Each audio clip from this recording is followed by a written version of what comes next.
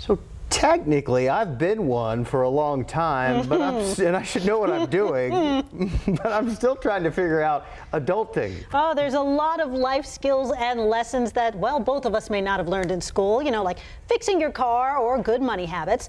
Well, our KVUE's Luis De Leon visited the Round Rock Public Library to learn about a little thing called Adulting 101.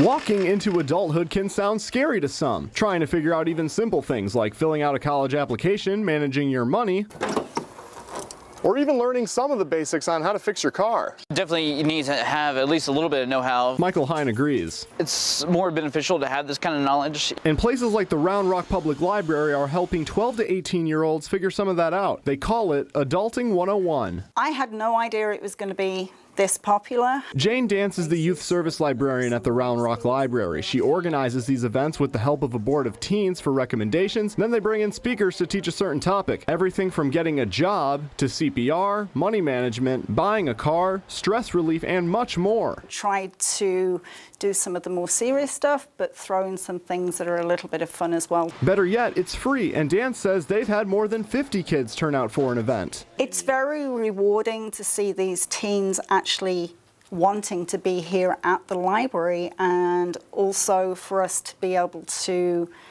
give them some life skills. We are offering something that the teens can't get somewhere else. And some adults today agree. We had adults turn up saying, hey, this is something that I could actually benefit from. You may not be a lifeguard, may not be, certified or anything else, but at least you have some knowledge, know-how that's better than nothing in, certain cases. In Round Rock, Luis De Leon, KVUE News.